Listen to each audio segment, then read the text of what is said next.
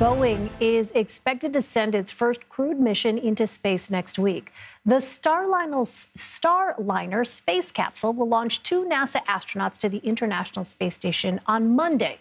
This mission serves as a final demonstration before the spacecraft can be approved to fly routine space trips under Boeing's Commercial Crew Program. This follows years of trouble for the aerospace giant, which my colleague Mark Strassman discussed with the astronauts who will board the Starliner. I don't look at it as a setback. This is understanding our spacecraft. You'd much rather be on Earth wishing you were in space than in space wishing you're on Earth, right? Despite all the setbacks, full confidence in Starliner, full confidence in Boeing? Yes, at this time, absolutely. Yeah. CBS News space consultant Bill Harwood is at the Kennedy Space Center in Florida.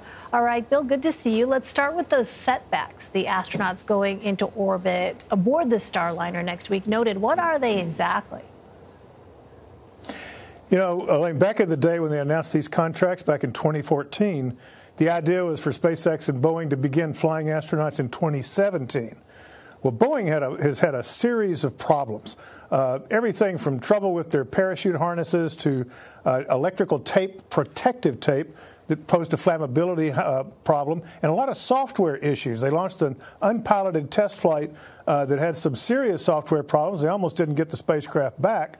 Boeing then paid for a second test flight at its own expense, and while that one went well, additional problems were uncovered in the process. But as Butch Wilmore, the commander, has told us repeatedly, that's the past. They believe they've addressed all of those problems. They think the spacecraft is safe and ready to fly, and they said we wouldn't be here if we didn't believe that. So, you know, fingers crossed, but hopefully we'll have a good flight.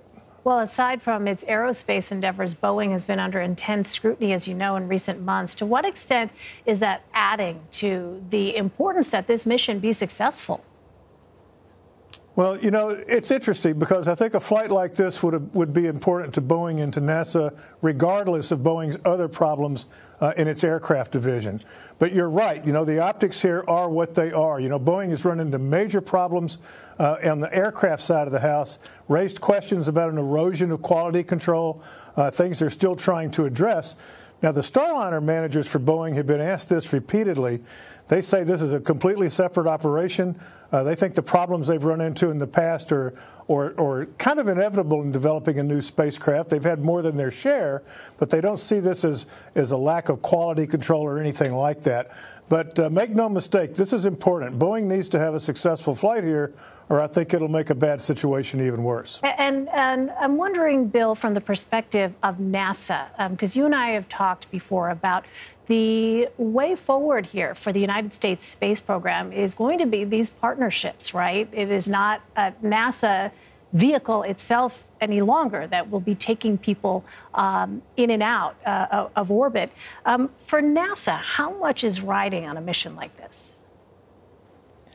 Well, quite a bit. You know, up until this point, SpaceX has been the only game in town to carry astronauts to and from the International Space Station.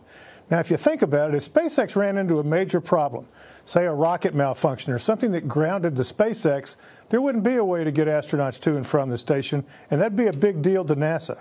So the plan all along has been to have 2 providers building independent spacecraft, so the odds of a common defect grounding both would be virtually non-existent. So they want that redundancy. They want to have 2 qualified spacecraft in case of problems that might ground one of them, so they can guarantee keeping the space station piloted or crewed through the end of the decade when the program's going to be retired. So it's a big deal for NASA, no question about it. And all of this happening, Bill, at a time when they've got obviously a close eye, NASA does, on what other countries are doing with their own space programs, right?